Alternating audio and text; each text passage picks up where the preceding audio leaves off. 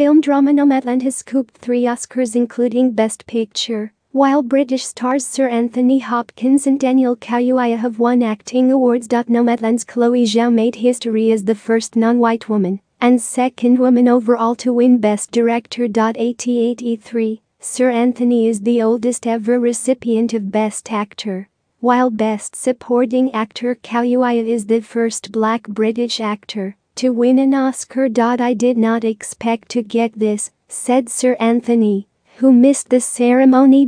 British actress turned writer-director Emerald Fennell also won a screenplay award. The star, who plays Camilla Parker Bowles in The Crown, won Best Original Screenplay for Promising Young Woman, which she also directed.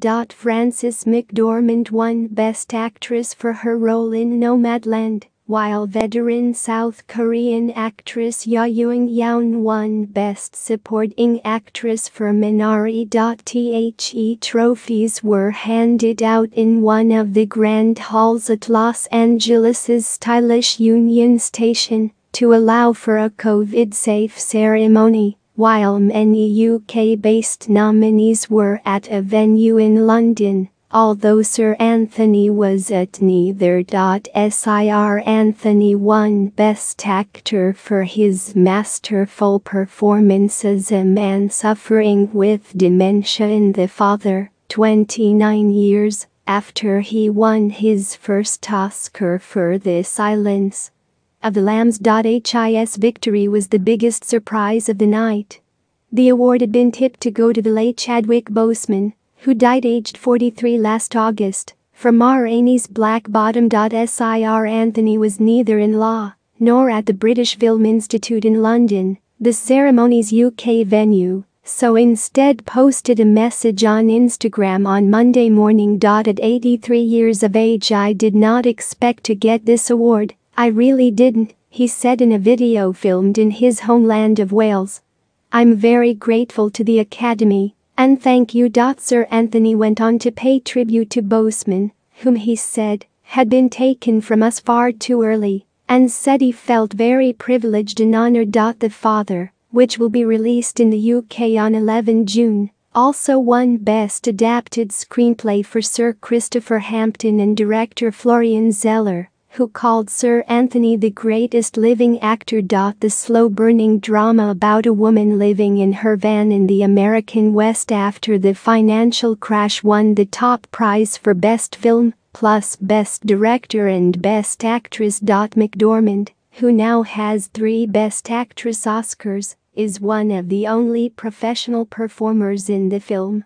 Most of the rest of the cast is made up of real people playing fictionalized versions of themselves. In her acceptance speech, Zhao thanked the real-life nomads for teaching us the power of resilience and hope. Before Zhao, the only woman to have won the directing prize in the Oscars' 92-year history was Catherine Bigelow for The Hurt Locker in 2010. McDormand spoke of her hopes for the revival of big-screen cinema, asking viewers, "One day, very, very soon, take everyone you know into a theater, shoulder to shoulder in that dark space, and watch every film that's represented here tonight." She then said, "We give this one to our wolf, and howled like a wolf," a tribute to the film sound mixer Michael Wolf Snyder, who took his own life at the age of 35 last month. Meanwhile, Black and White Film Mank, which led the nominations with 10, picked up 2 awards, as did Sound of Metal, Judas and the Black Messiah, Ma Rainey's Black Bottom, and Soul. The 32-year-old Londoner won Best Supporting Actor for his incendiary performance as Black Panther's leader Fred Hampton in Judas and the Black Messiah. What a man. How blessed we are that we live in a lifetime where he existed, the actor said.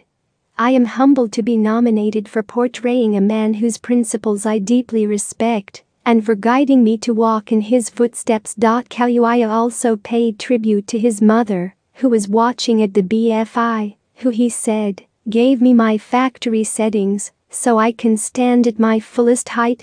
But she could be seen asking what is he talking about, when her excited son told the global audience of millions, "My mum met my dad, they had sex, it's amazing."